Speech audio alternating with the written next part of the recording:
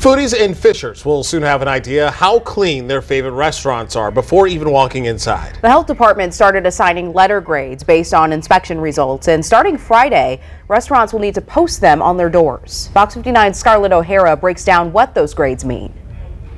If you find a big letter A on a restaurant's door, that means the Fishers Health Department finds it exceptionally compliant. Such is the case for Schoolhouse 7 Cafe, which fittingly passed the most recent test with flying colors. We were very proud of the fact that we got an A. Definitely expected, though, I would say. This cafe, along with every restaurant in Fishers, will be required to display their grades by the end of September, signaling to customers how sanitary they are. A B grade means a restaurant is acceptable. A C means it meets the minimum requirements, but any score below that threshold gets an establishment shut down. This is what an A grade looks like.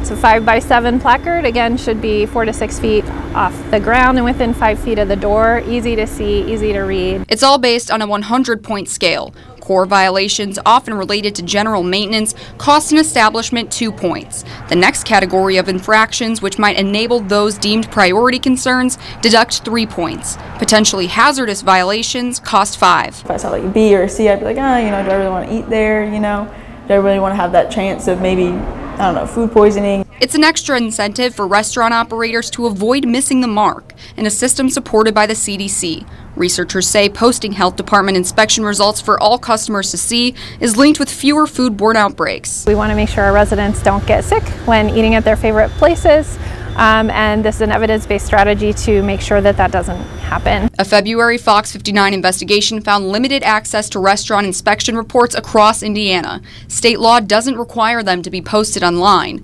Fishers is only the second Indiana municipality to adopt this protocol. It may not be for every community, and that's okay, but we think that our residents and visitors to Fishers are going to really appreciate this, and our restaurants will too. You can find all available grades and inspection reports on an online dashboard. We'll have a link to it on our website. Reporting in Fishers, Scarlett O'Hara, Fox 59 News. Scarlett, thank you. Right now, of the more than 300 permanent restaurants in Fishers, 85% have A grades. 28 restaurants have B grades and 17 have C grades.